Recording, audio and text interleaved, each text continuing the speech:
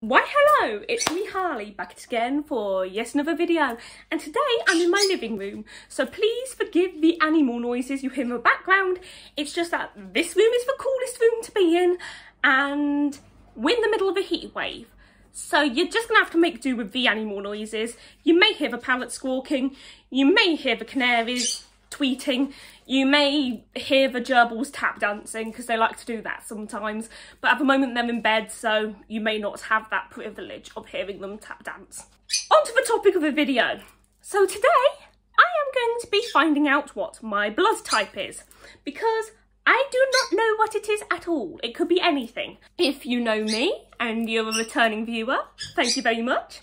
Or if you are somebody who knows me in real life, you will know that I am somebody who is really enthusiastic and loves learning about different cultures and everything involved with them, from their history to their practices to just their kind of environment. It shouldn't surprise you that I learnt about this and wanted to do it for myself. So in Japan, I know that they say certain personality traits can align with your blood type. I'm going to see how accurate mine is, but obviously before I can read about what my personality and blood type personality is, I need to find out what my blood type is in the first place. So I've got a kit to do that right here. I'm not going to beat around the bush. I'm going to open it if it lets me open it. Thank you.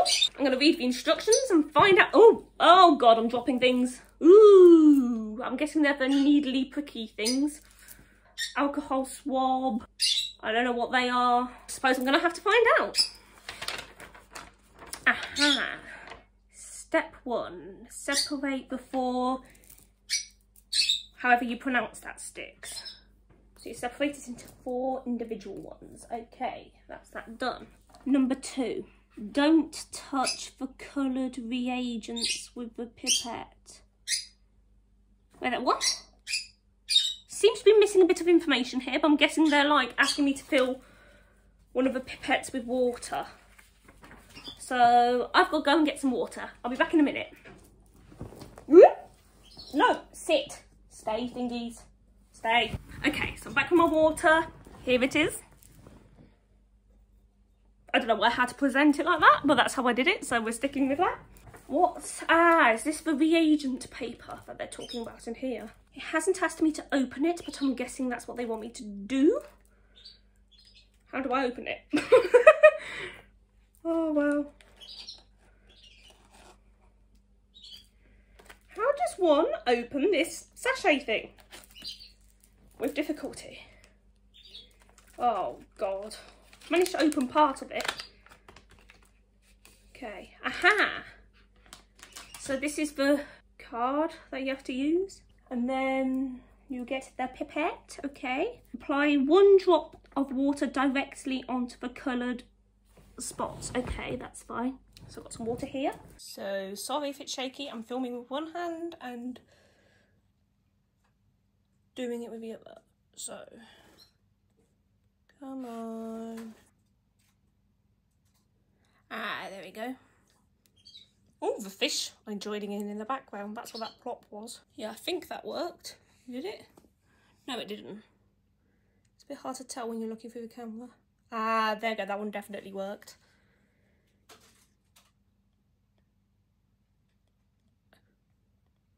Come on, Drippy McGee. Oh. Oh, I missed that entirely. There. Let's let you back up. Yeah, can do. Oh my God, this is so hard. I'm using, this is so hard to film. Be appreciative of it. Oh, I don't think it was meant to touch the paper of the pipette, but that was accidental. I did it though. It's got a drop. And then finally...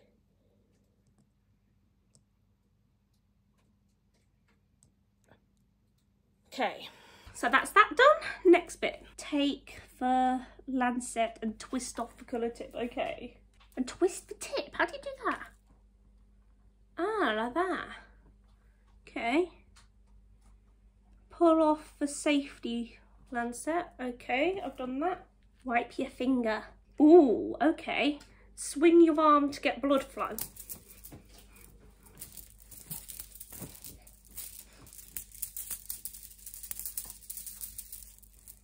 Oh, that's a nice description. I've just been reading the next description while I'm wiping my finger.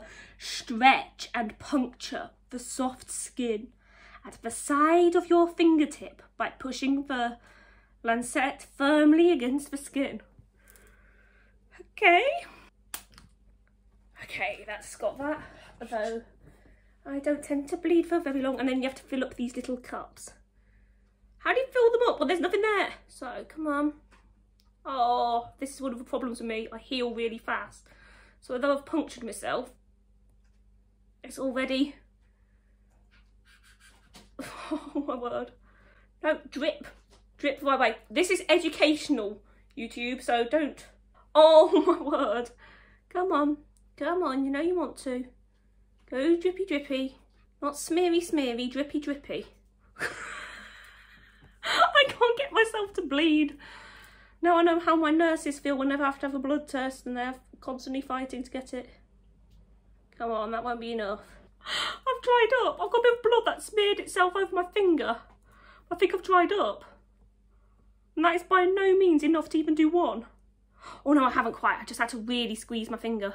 I gave them blood, blood, gallons of the stuff. And I think I've stopped.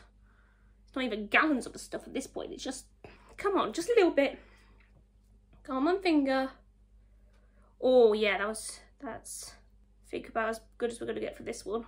Who knew that putting a tiny bit of blood onto something was gonna be so difficult? I gave them blood, blood, gallons of the stuff. I gave them all that they can drink, and it will never be enough. Is that gonna be enough? I don't know. I've got to put it on here. Let's see. Come on. Please bleed. Bleed. I think I'm going to have to use the other one and like stab myself again. Because this ain't working.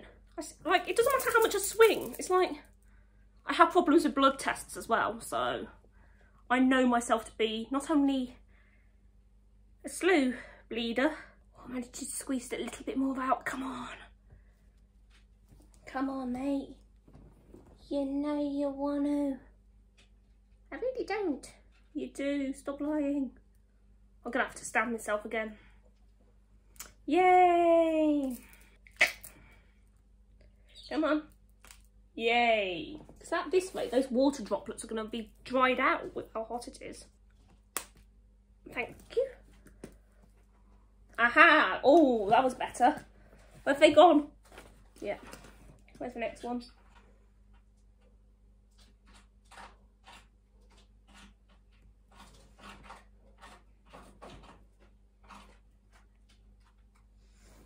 Where's the other one gone? There's another one somewhere. Oh, it's just going to drip anyway, I think. As long as I get the blood onto the thingy, that's fine. Come on. For the sake of knowing what my blood type is. There we go. Yay. I'm now just painting with my own blood. I'm an artist. Okay, so one's definitely had a much weirder reaction than the other one. So, again, YouTube, this is educational. Oh, hello. So, please don't hate me for showing blood. I'm just trying to figure out which blood type I am. Oh my word, I don't know what this means at the moment. One's gone really spotty and kind of like splodgy. One of them's gone, doesn't seem to really have done anything at all. One of them's gone a little bit splodgy. So one definitely has some movement, but so anti-A, that coagulated fast. B didn't at all. So I know I am not B, and I'm not O, and I'm not B negative, B positive or B negative. So I know I'm not B. Okay, that's a start. I'm finding a pen so I can actually eliminate this out, so I can figure out what I am. Pen. Found a pen so I can eliminate what I am. So it's not you and not you. Definitely not. It's not you, because there's a weak coagulation on anti-D, I'd say. Yeah, weak coagulation on D. So I'm not AB negative. I'm not A negative. And I'm not O negative. Okay, so I'm now down to 3 left. So I'm either A positive, O positive, or AB positive. Let me see. So I think I'm actually A positive. Yeah, because that was a really strong reaction. And if you look at this little guide that it gives you, so that's the stronger reaction than that one. And I had a really strong reaction, so I'm thinking I'm A positive. Okay, now I've got to look up what that actually means. Okay, so I'm now absolutely certain I am A positive blood. I'm looking at what A personalities are according to Japanese, like, blood type personality test things. Here's one source. In the Japanese blood type personality chart, people with blood type A are known to be highly organised. Depends on the situation with me. Actually, no. Thinking about it, I'd say I'm one of the more organised types. I need to know what I'm doing in advance. I don't like doing things completely spontaneously. I like a bit of spontaneous. Generally speaking, I plan way in ahead. For instance, I've just come back off holiday and I've had the holiday and everything booked since February, and it's whatever the month before August is. I still can't remember the order of the months because that's never stuck in my mind. I think it's July. Yeah, it's July. So I've just got back off holiday and I've had it booked since February. And it's not just the holiday I've had booked, the hotel and the like airport transfers, etc. It literally goes down to the itinerary we're having on which days of the holiday. So that makes sense. I do like being organised. I'm particularly precise. Yes, I'm OCD. I like to have my things exactly as planned, so that makes sense. And I pay much attention to details. Yeah, again, I'm somebody who will definitely pick up on the smallest of things. They are diplomatic. I think that makes sense for me. And friendly in nature. So you won't have a hard time approaching them. That's something I do know I'm good at. I do know I am good at, like, interacting with people, and I can usually get people to open up to me quite fast. Yeah, I know I'm good at socialising in that respect. Please ignore my bloody finger. I've tried to clean it up with a wet wipe, with a wet wipe pad, dried out before I could, and I can't be bothered to go wash it quickly to then come back here to finish off this video. They seek harmony among other people. They sometimes prefer to be alone because of their sensitive nature. Okay, so I definitely prefer harmony. I will avoid confrontation. I mean, sometimes it's inevitable and like I will deal with it, but I'll try to put an end to it as soon as possible. I am not a fighter. I am a defensive person. If somebody attacks me, I will protect myself, but I am not gonna be the one who instigates like fights and stuff. So that makes sense. I do prefer to be alone, generally speaking. People often think because I'm friendly to interact with, I'm extroverted, but I consider myself very much introverted. So again, that makes sense. Actually, I'm surprised at how accurate this is being because of their sensitive nature. Now, I know my mum would disagree with this, but I don't consider myself very sensitive. I consider myself empathetic, and I can empathise with things and like understand people quite well, or animals quite well. However, I don't know if I would consider myself sensitive. This is where it's a bit funny with me. If somebody calls me names or is rude to me or horrible to me, generally I won't really care that much. I'll be like, I'll make a mental note of it and go, yeah, I don't like you, but I'm not gonna start a fight or anything. But if somebody does that to somebody I really care about and I'm loyal to, any close friend of mine or family member will know I'm fiercely loyal to the people who I care most about. There's not many people who I would literally get into a fight for, but for the very few that there are, if somebody offends them or upsets them and targets them, that's when I will get protective and stuff over them. My mum says I'm sensitive. I wouldn't necessarily say I am. I'd say, although I have depression, I don't get upset very easily or angered very easily. It usually takes a lot to push me to get there. I don't know. That one I'm a bit iffy on, but my mum would say definitely. I'm not so certain. When conversing with people who belong to the A group, make them comfortable and be extra sensitive as they are known to be fragile-hearted. People don't need to be sensitive with me. As I said, I'm really hard to offend. I just let it wash over me, to be honest with you, because I've had so many names called at me over the years. Fragile-hearted, I don't know. I suppose from past experiences, a long time ago, I have been really badly hurt by friends who have like doubled back and turned on me. So I would have been in the past, but I don't think I am anymore. I think I've kind of like built up too many barriers to be considered fragile-hearted now. So I used to be, but I'm not anymore, is what I think. They are anxious and get easily hurt. Kind of going back to what I said just then, I used to be, because I've always thought, treat other people the way you want to be treated. And in the past, people haven't always done that for me. I think in the past that was very much the case. Now, I'm not easy to get hurt, which is why it takes time for them to open up to people. Okay, that bit I agree with. I will talk to anyone and everyone about just about anything, like even my really poor mental health situations. In other videos I've talked about one of the most traumatic times of my life, which I'll leave a link to in like the video, because why not? That's an example of me being very open with people. However, it takes a long time for me to feel comfortable around someone. So maybe open up about what I'm feeling isn't necessarily difficult for me.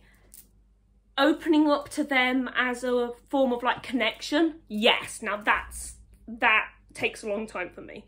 To form connections with somebody, like a solid, good, strong one, that's where it becomes difficult. Quite accurate so far. If you want to be friends with them, be patient and get to know them slowly. Yes. Okay, wholeheartedly, yes, that is the case. I never become best friends with somebody really fast. I'm not somebody who like makes a friend really fast. My friendships and stuff are very much things that have to develop over time. I think a couple of my best friends, because I have 3 best friends, I think they would wholeheartedly go, yes, it wasn't instantaneous with us. I'm now at a stage where you hurt them, I will fight you. So yeah, I'd actually say that's pretty accurate. I'm going to look at a couple of other sites to see if there's anything else that pops up that I think is accurate or not so accurate. Generally speaking, I'm actually really surprised at how accurate that blood test personality thing is, because I am a stubborn person, and that's basically what partially it said. I'm stubborn and more introverted than you'd think, is what I got from that. A bit confused by that, in the sense like I'm surprised at how accurate it was. Blood type A. Creative? I can be when I want to be, I think. Cooperative? I'd say generally as a rule of thumb, yes. I won't follow somebody's instructions just because they say so, or like they're of potentially a higher authority than me. If I think that it's going about the wrong way, shall we say, I will voice that. So I'd say generally as a rule of thumb, yeah, cooperative is me. Stubborn. Yes, I am stubborn. I am a stubborn person, I know that. Some people would say that's not a good thing. Hey, bit of being stubborn, as long as you know when you get to the point where you're just being stubborn for the sake of being stubborn, it's a good thing. One of the benefits of being stubborn, I find, is you're not a pushover. I find that quite often people think I'm a pushover and will test their strength with me, see how far they can push me, and I'm not one who puts up with much rubbish. I've dealt with far too much rubbish in my past. I am not a pushover. So stubborn, yeah, I will stand my ground and like other things. I know being stubborn isn't just that kind of thing, but that's just an example that comes to mind for me. Uptight. I think I can be if there's a lack of organisation. I don't mind having a situation where not everything is planned out, but there needs to be a certain amount of like structure to what I'm doing for me to be happy. I'd say that's pretty strangely accurate. So on that note, I'm going to say I think that is surprisingly accurate. I generally don't believe in these things, but I think that summed me up pretty well. Now you know what my blood type is, and I know what my blood type is, and everybody who watches this video knows what it is. Ha ha ha. On that note, I'm going to say toodle pip or beans, and see you in the next video.